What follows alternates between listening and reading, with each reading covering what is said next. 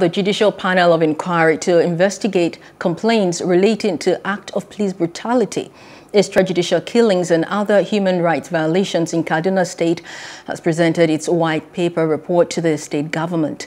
The panel was inaugurated by the Deputy Governor, Dr. Hadiza Balarabe, on 19th of October 2020 and given a period of 6 months to submit its report from date of first sitting. A correspondent, Habila Dorofai, filed in this report as presented from our Lagos studio. One thing has brought them all here at the State Government House in Kaduna. It is the presentation of the report of the panel of inquiry into cases of police brutality and other human rights violation. Chairman of the panel, Justice David Shenyom, discloses that after inaugural sitting, the panel received 64 petitions, but 6 were struck out for inaccuracies. In the end, 43 petitions received approval after evaluation. The panel recommends the payment of 271,500 naira to 23 petitioners as compensation for deaths, injuries, and permanent incapacitation. A total of 64 petitions were filed.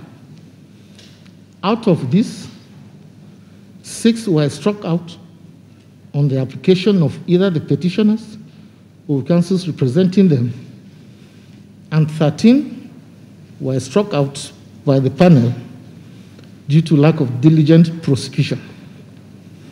By the above, a total of 19 petitions were terminated before taking of evidence.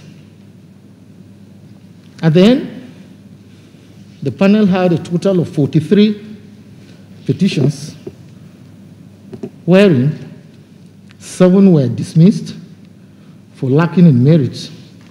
The Deputy Governor, Hadiza Balarabe, seems satisfied with the panel's report and recommendations. He, however, warns against further misconduct by some police officers.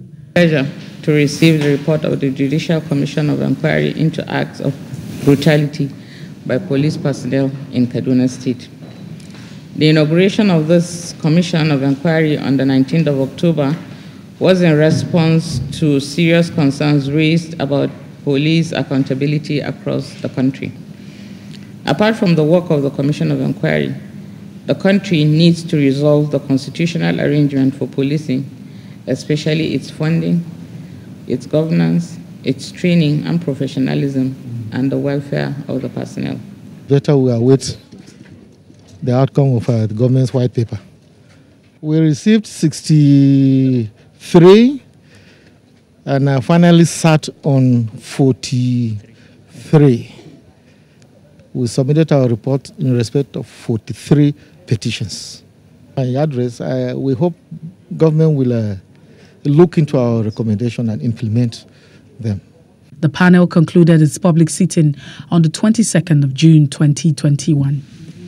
Hello. Hope you enjoyed the news. Please do subscribe to our YouTube channel and don't forget to hit the notification button so you get notified about fresh news updates.